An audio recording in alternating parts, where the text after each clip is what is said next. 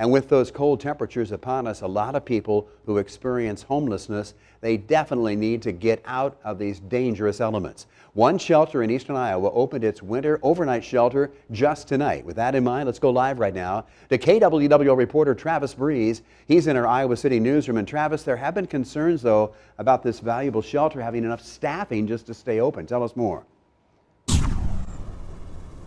Ron, they would like to keep the winter overnight shelter open all the way until the temperatures warm up, but their own staff have been getting COVID, as well as they've been having staffing shortages. So they know it's going to take a lot of hard work and probably some luck to keep this open for the next few months.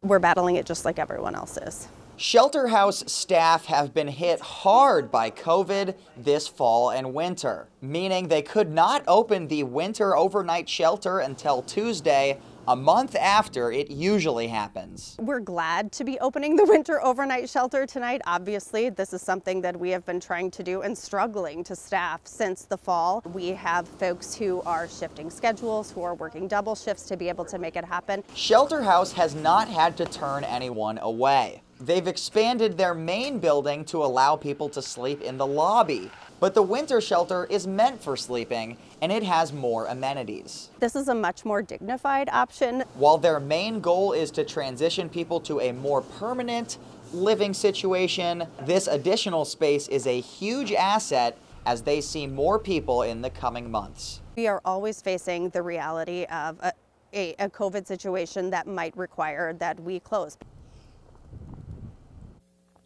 With the capacity at the main building, as well as having people overnight in the lobby, and now the winter shelter, they can house up to 140 people in a night, but they do not think that they're going to get to that capacity anytime particularly soon.